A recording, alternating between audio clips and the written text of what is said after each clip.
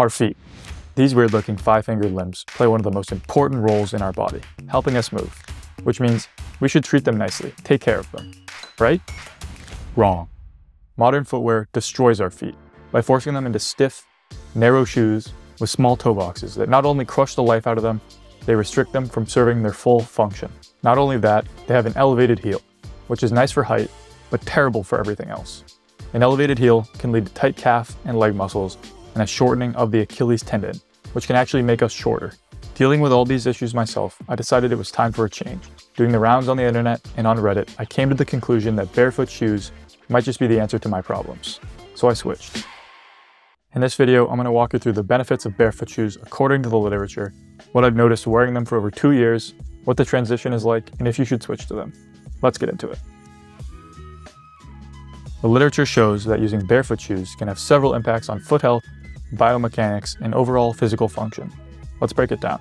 Number 1, natural foot movement. Barefoot shoes, also known as minimalist footwear, aim to mimic the natural biomechanics of barefoot walking or running. They are thin, flimsy, and flexible. In addition, they have a wide toe box to allow your toe to spread as they would naturally.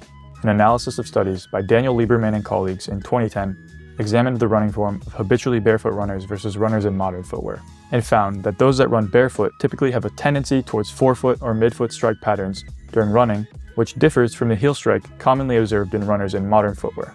This change in foot strike pattern can lead to reduced impact forces, potentially lowering the risk of certain types of overuse injuries, which takes me to number 2, reduced chance of injuries.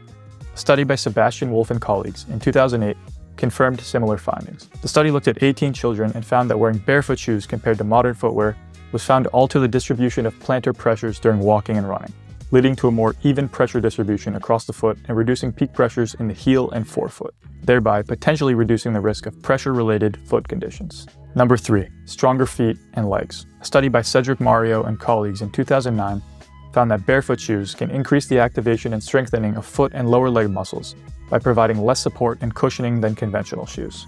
This increased muscle work can help improve foot strength and arch function, contributing to better overall foot health and stability.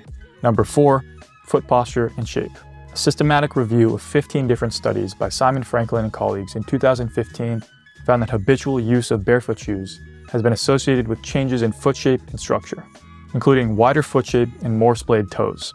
This is in contrast to the narrow and pointed shape often encouraged by conventional footwear, which can lead to conditions such as bunions and hammer toes. By allowing the foot to spread naturally, barefoot shoes can contribute to a healthier foot shape and better alignment of the toes.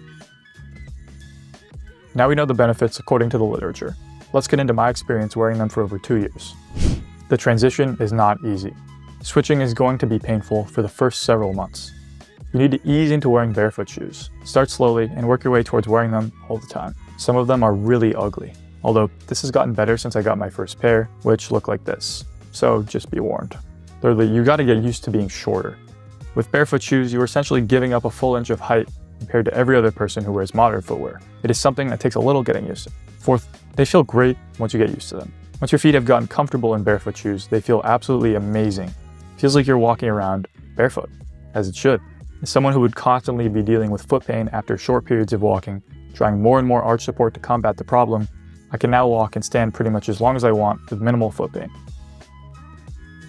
If you're going to make the switch, be cautious. Don't just dive straight in. It can lead to injuries. A meta-analysis of 13 different studies by researchers R.T. Chang and S.P. Nye found that the transition to barefoot shoes can itself lead to injuries if not managed carefully. The sudden changes in footwear without proper adaptation can lead to increased stress on different parts of the foot and lower leg, potentially leading to new injuries. Therefore, a gradual transition to barefoot shoes, they found, along with appropriate strength and flexibility training, is often recommended. So start slow.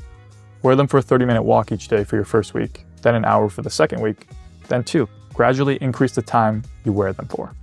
Don't work through any physical pain, be conservative, and eventually your feet will get used to them. But yes, they are absolutely worth giving a shot. They have an incredible amount of scientific benefits backing them, and they feel amazing. And that's it. Thanks for watching. If you want to watch a video I made about what happened to my feet wearing toe spacers for over 2 years, you can watch that here. Have a good one, everyone.